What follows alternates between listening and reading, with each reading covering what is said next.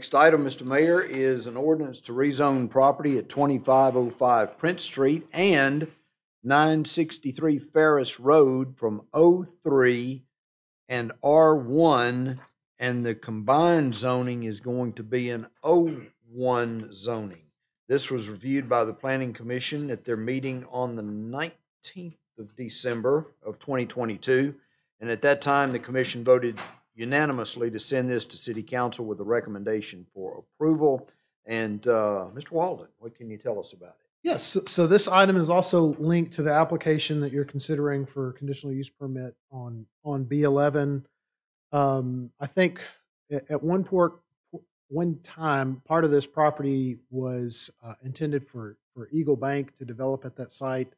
There's been several different iterations of development plans for that whole portion of Prince Street west of Farris, and finally a lot of the developments coming to fruition, with Shadrack's having presently been built.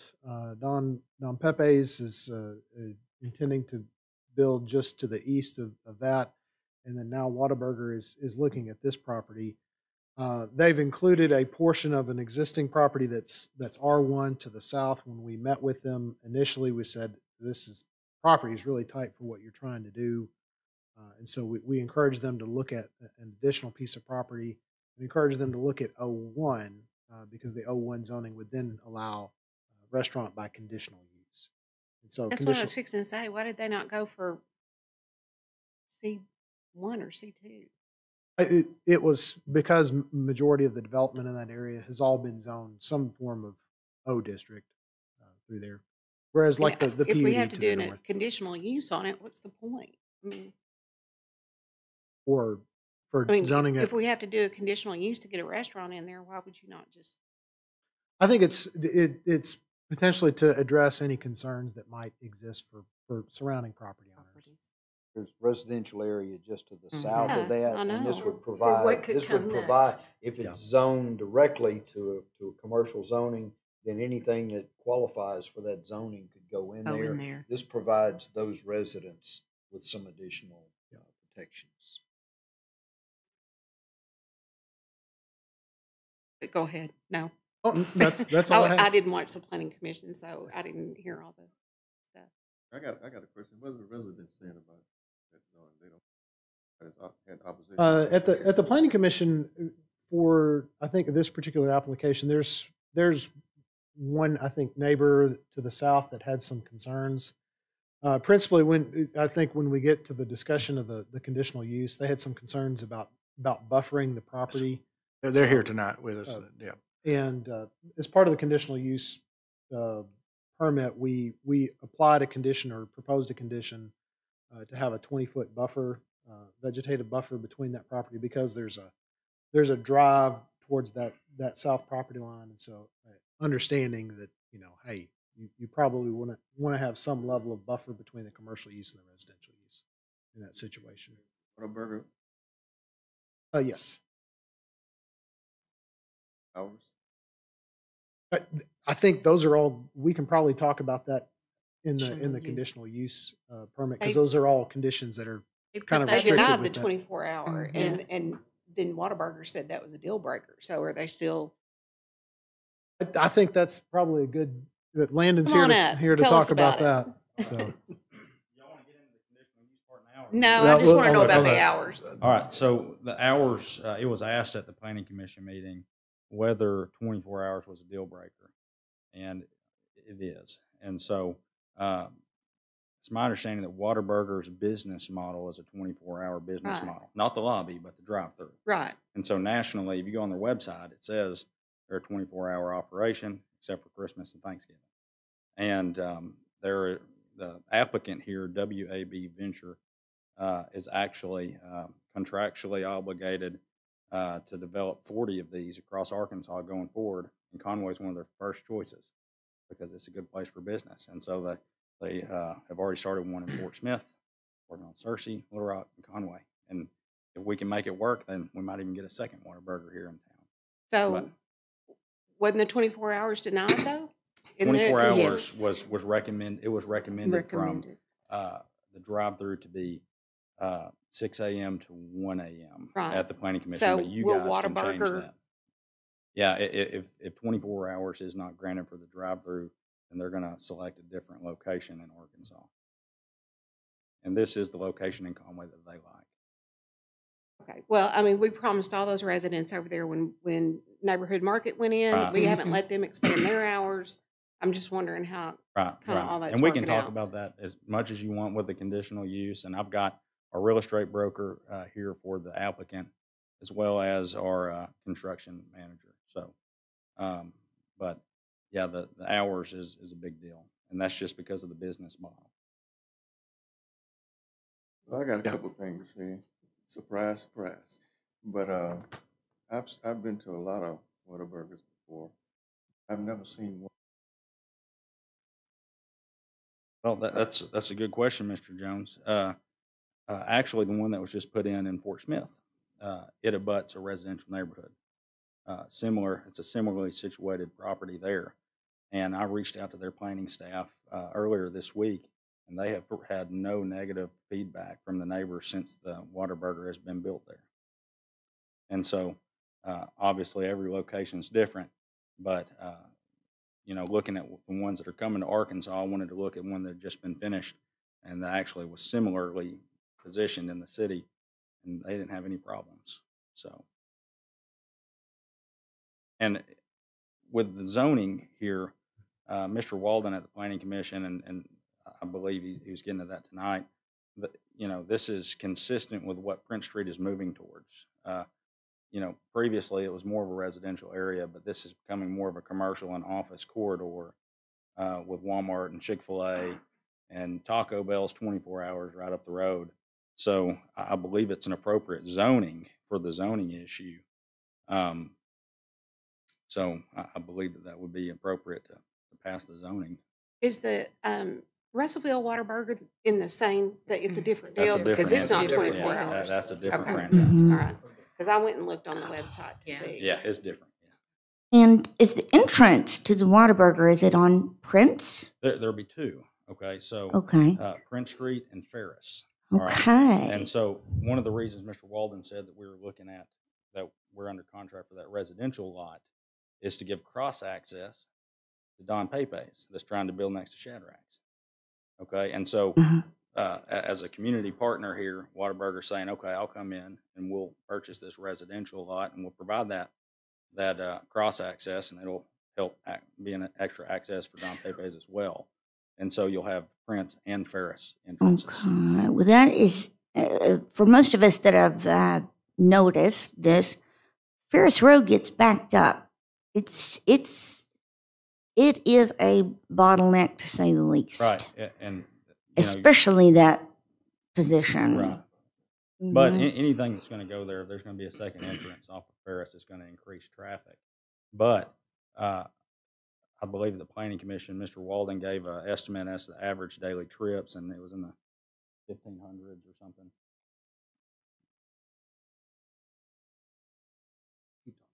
But national average transactions at a Whataburger is like 750 a day. So that doesn't necessarily correspond with the average daily trips that are presented. But I'm just trying to give you an estimate on the traffic there. Oh, it's going to be bad. Well, yeah. So it's bad now. I mean, it's a nightmare. But traffic wasn't the primary issue at the Planning Commission. The primary issue was the 24-hour issue. And so, but I believe we do have our neighbor here today, and I think that he might express concerns as to the 24 hours and maybe the traffic as well. But we do anything we can to alleviate the traffic, but that's why we have two accesses. So it's not all flowing onto Prince Street, not all flowing onto Farris. Okay.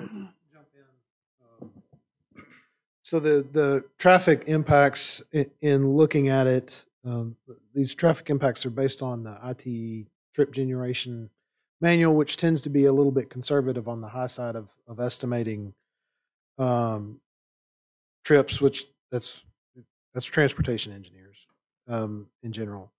But I would say it says generate based on that use being the most possible intense possible use of the site, about 1,766 trip ins per typical weekday. So when you consider what the traffic is for Prince Street, that's about 20,000 vehicles per day. So that's some of that, not all of the trips. It wouldn't, the way it would bear out when gets built, it doesn't automatically mean 21,766. It means there's some agglomeration of that'll be reduced, because if you're going to Whataburger, you might be going to Walmart or something else in terms of the trip ends with that. And then on Farris, it's about 7,600. So that's kind of a gauge of the traffic that's on that. Farris is typical for a collector level street.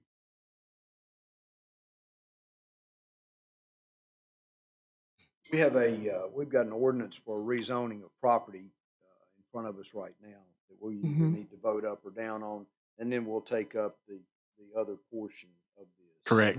Yes, sir. That's okay. Is that all right, I got Council? ahead Yes, of That's myself. okay with you? Of course, Very of course. good. I Very got a good. question. It'll be on the conditional. I got a question. No, you're fine. Okay, say if we vote and pass it, Mm-hmm. and they don't want it, if it's not 24 hours, then what happens? We've got a piece of property sitting there at 02 or Oh, 01 01. Oh, We have one. yeah, Mm. we have Oh, office one property, instead of- office property. instead of Correct. commercial, Mhm. which Well, and right sounds like now, that might be what's going to happen. it's right now there's 3 different zones for those 3 properties. There's a R1, a Mhm. 03, and a 01. And so this, you know, if the conditional use don't get passed, I mean, conceivably they'd be all 01, and so it'd be consistent amongst those. Right. But we're hoping Fine that we with can that. get something worked out on the conditional use as well. Make a motion to adopt the ordinance. I'll second it. Have a motion and a second to adopt this ordinance to rezone property located at 2505 Prince and 963 Ferris from 03 and R1 to 01. Any further comments, questions? I know that Well- we have a neighbor here, Yeah, we're going to come on and, the but next, we the are next going section. to, Yes. the conditional Yes. use, I think, is probably more appropriate with what your concerns are. Yes. Thank you, Ms. Isby. Mm-hmm. And I mean, my concern is really the traffic problem. I mean, Farris Road is going to have to be widened, so that's something the city will get to pay for. Whoever goes there, sounds like. So we're just putting money back for that. We have a roundabout going in at Ferris and College. And I don't know about any plans in the near future to widen Ferris at this time, do we, Jacob? Or not at this time, we don't. We're going to build a roundabout. Okay. I Okay. definitely don't want to sound like I'm advocating for the client. This is in terms of the policy. So in 2003, the city was one of the first in the state to adopt impact fees. So typically, know what those are. Yes. typically with most cities, when a commercial development goes in, the developer is required to put in half street improvements, which that ostensibly is meant to offset the increase in traffic. So in terms of when they develop, they'll have to pay pretty high impact fees for the property. That is meant to pay for sort of the impact of the traffic and distributed. That's usually spent, as the mayor said, on sort of capacity improvement type projects where you're either a widening or more typically it's been done as roundabouts. So. Thank you, Mr. Walden. Any other questions? Mr. Garrett. Be ordinance 02308. Ms. Tucker? Yes. Mr. Jones? Yes. Mr. Hawkins? Yes. Ms. Webb? No. Ms. Isby? Yes. Mr. Ledbetter? Yes. Ms. Mel? Aye. Passes 6-1. Council, before we move to the next item, in your packet, you need to swap items 10 and 11 so that we'll be back in order on this on Whataburger. Mm-hmm. You all have a copy of the letter that I sent and the new revised site plan.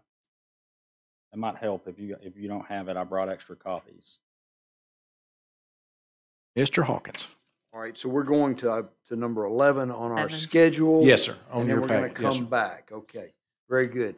Then at this point in time, we are going to take up consideration to approve a conditional use permit in an 01 zoning district for property at 2505 and 2515 Prince Street and 963 Farris Road. This was reviewed by the Planning Commission at their meeting on December 19th of 2022.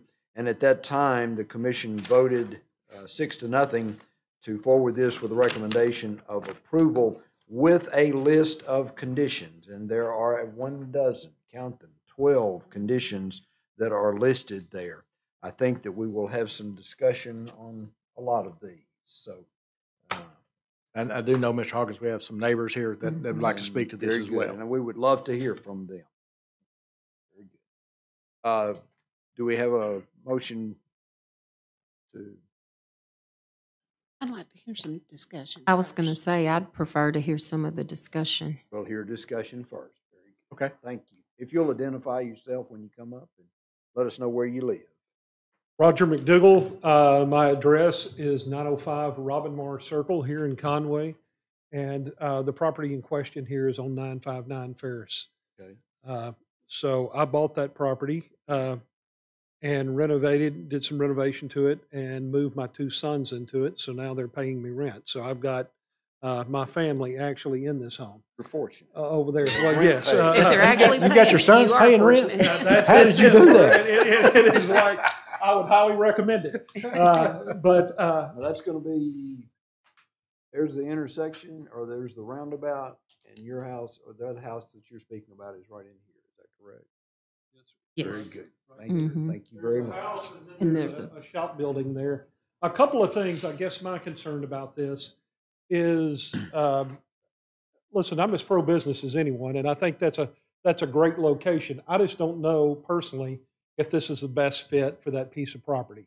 Initially, when they came to the Planning Commission, I spoke against it, and one of the things that came up was putting the 20-foot green space. What they initially presented had about 2 feet from my property line. So it looked like to me, from what was presented, they flipped the building to where it's facing Farris now. And there's going to be an entrance about 150 feet coming off Prince and about 150 feet coming off of Farris, right there with the roundabout. I can tell you, sometimes it takes us 5 to 10 minutes just to be able to get into our driveway right now with the traffic congestion there. That is a concern. Quite honestly, safety is a little bit of concern to me too, because my concern is when it starts getting backed up like that, the way that this is configured is you're going to have somebody jumping right off Prince, coming right through that parking lot, jumping off of Farris. And my opinion, it's got the potential to be a hot mess at some point in time. And, you know, as I stated to the Planning Commission, here's the thing. If I'd ask that you put yourself in my position, or my son's that's sitting back there. Suddenly, you've got your house that you just renovated and you're happy with, and now you've got to drive through 50 feet from your master bedroom. So it's a little bit, you know, I'm concerned there's a drainage issue there. If you look at that property, it kind of drains from coming down Farris, from Farris toward my house. And twice in the last 6 to 8 months, my shop out there has been about a foot and a half in water. So whatever is done there, you know, I would ask that there'd be some consideration for drainage, that we get the appropriate drainage, because they had initially talked about a berm or something like that, you know, as a buffer zone there. But the noise and just the 24/7 is very concerning to me. I mean, it's my understanding y'all have had several come in front, I believe, as councilperson said, y'all have had several come in front of the council and try to get 24/7. And they've cited in the past Taco Bell. Well, the difference in my property and Taco Bell is I've got a residence there. Taco Bell is completely surrounded by commercial property that's not open and nobody trying to sleep at night. So those are, you know, again, I think it's a great location. It's probably a great location for the right business. I just don't know that this is the right thing for that corner. So Thank you, Roger. thank you for your consideration. Thank you. Would anybody else like to speak on this issue?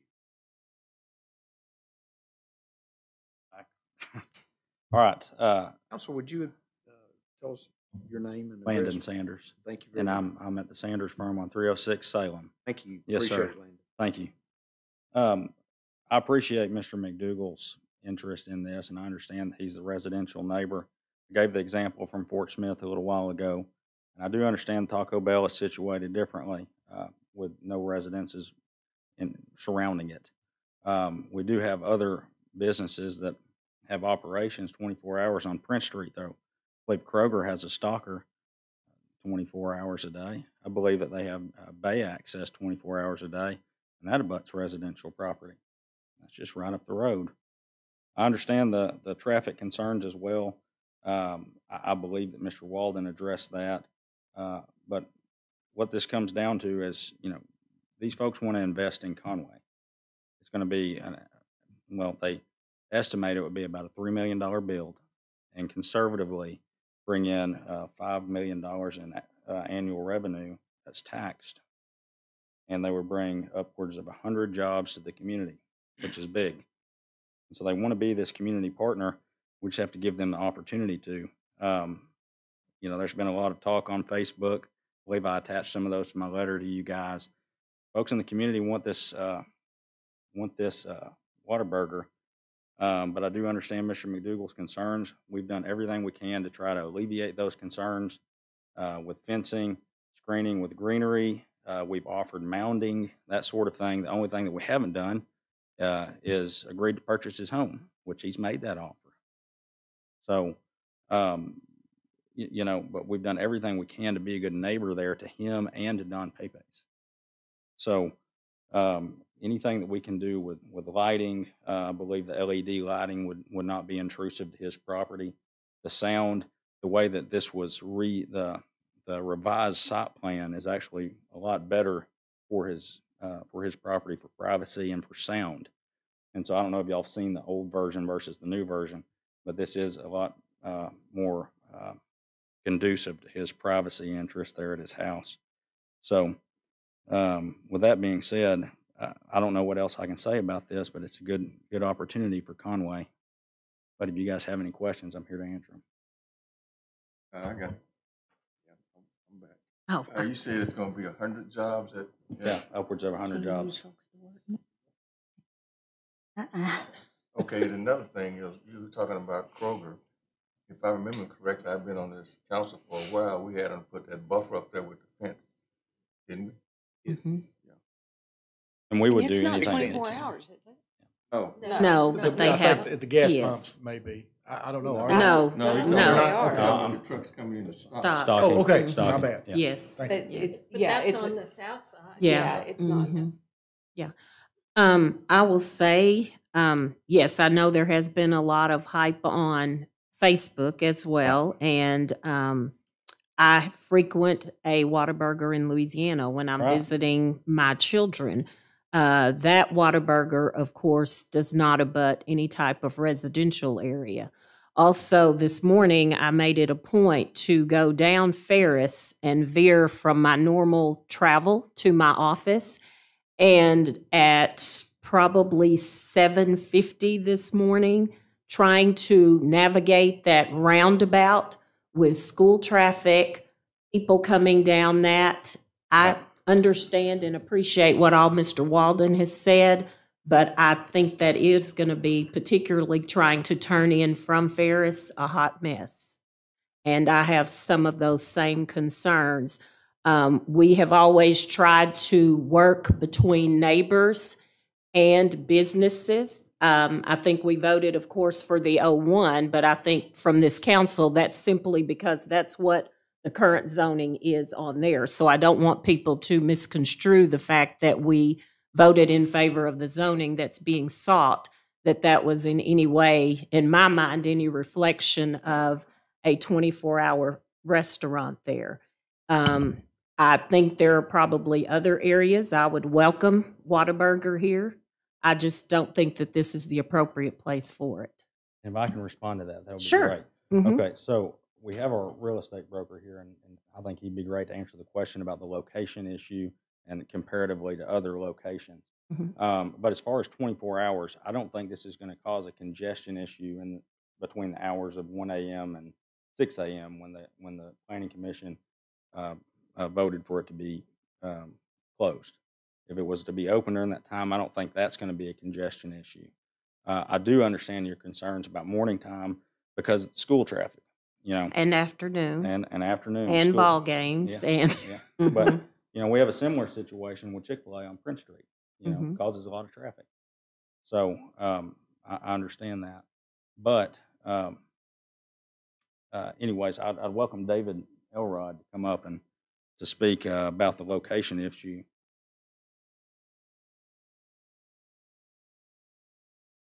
Yes, my name is David Elrod. I'm a real estate broker. I've been involved with the two previous Walmart and Sam's locations here in town. I was involved in the neighborhood market location, and I was also involved in the Sam's location. And both those situations were, as you know, our first location for Walmart, the neighborhood market, was to go to Pompey Park. And we were going to buy that 7 acres, or the whole 20 acres, give 13 acres to the city as a park, and keep the 7 acres for the Walmart. That didn't get passed, and so instead we went to the family's property that's right next to the ballpark. And as you know, at that time too, we worked extensively with the church, and they were very cooperative and worked with us. And we also worked with, we were going to put gas there where the Chick-fil-A is, and we decided the council didn't want that in the church, so we ended up putting the Chick-fil-A. But this location has always been, that corner has always been a little bit noticeable or contentious, whatever, however you want to phrase it. But it's worked with we've worked with all the neighbors there over the time period. If you recall, this was originally going to be, this location that we're looking at now with Eagle Bank was going to be a come and go at one time. It was never going to pass. Right. That wasn't happening. And I understand your concerns about traffic, but a lot of that traffic, if you go over there, is a lot of school buses. And those school buses, there's a lot of school buses that go through there, and I've sat there and looked at them, and they may be a school bus that seats 30 with 5 kids on it. Mm-hmm. And I'm not saying anything about the efficiency of the Conway Transportation Department, the school district, but that could be alleviated some with good planning. But you got to realize that every intersection has issues. I live in Little Rock. We have issues from 750 to 830. There's not an intersection almost in America that didn't have issues. That's when people go to work. But all during the day, you're not going to have those same issues. It flows. Y'all have done a wonderful job with your roundabouts. It keeps traffic flowing through the community. There's not the stop and go of the community. And yes, Walmart has 24, they have stalkers there at night. Kroger has stalkers there at night. Kroger has a loading dock on the south side of their property where they drop those trailers at different times in the morning that come in from Memphis for those neighbors. We don't have any of that. And it's hard to find a site in Conway, and I can't really think of one. If y'all know of one, please let me know, that has an intersection on the corner that densely populated, that's anchored between 2 grocery stores. We've looked, for example, on Oak Street, which is a corridor that's one of the most busiest corridors in Conway. You can't find any sites because the owners won't sell the sites, or it's a bank was there and it's owned by an individual and they're not selling. So it's difficult to find a suitable site. And this site's been vacant for, well, probably 10 years now, 15 years? Longer than that. Yeah.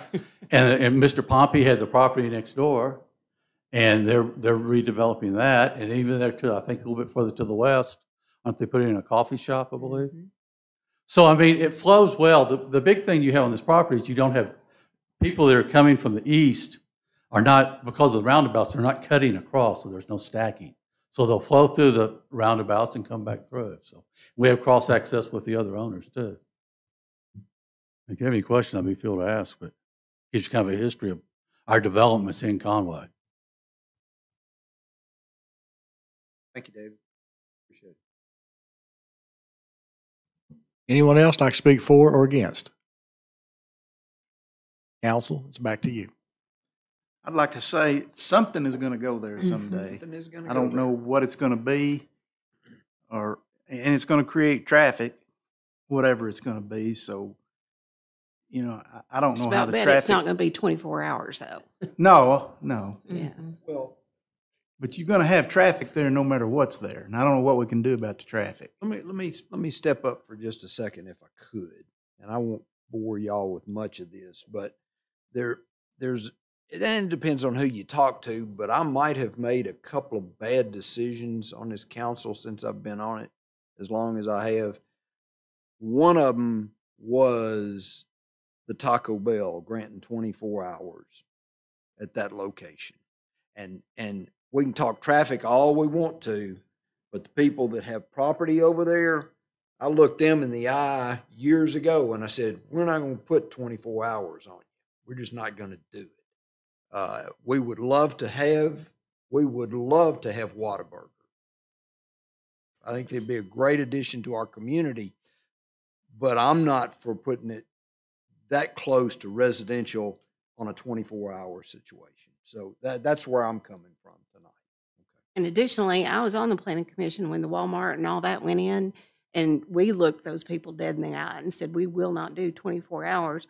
And they came back several years later and asked for it again, and we upheld that. So I'm pretty stuck on the 24-hour thing. I am as well. I agree with you on the 24 hours, but as far as the traffic goes, Yeah, I mean, it's the traffic. Yeah. Well, and if something was, I didn't mean to interrupt you, I'm so sorry, but I think it might be a good idea to get that roundabout built first. Whatever needs to be done to Farris Road, done first. Then look at this property as far as putting something there, because it isn't a matter of 6 a.m. to 8 a.m. that Farris is busy or congested. It's the times I've seen it, it's been middle of the day. 2 o'clock, 1 o'clock, 3 o'clock.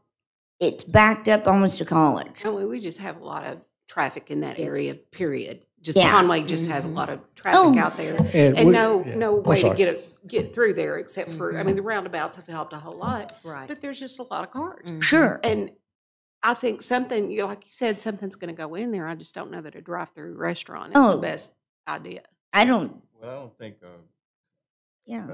developing the other roundabout has anything to do with the 24-hour status that we're talking And if about. Whataburger says that's a deal breaker, then we don't have anything else to right. discuss. Okay. Well, correct.